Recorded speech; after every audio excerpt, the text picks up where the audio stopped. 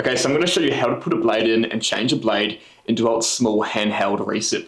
Now for starters, you can put your blade in either this way or facing the other way, that doesn't matter. And you'll notice if you push the blade in, it won't click into place. What we have to do is pull back this little tab here that we can see sticking out from the top of the tool. If we slide that across, what it does is it releases a pin and pulls a pin back, and that pin is what we're going to have sitting through this hole holding the blade in place.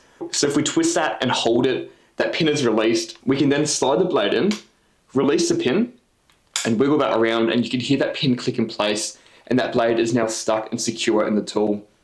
To release it, we're going to do the same thing, rotate that across, and the pin's released and we can pull that out.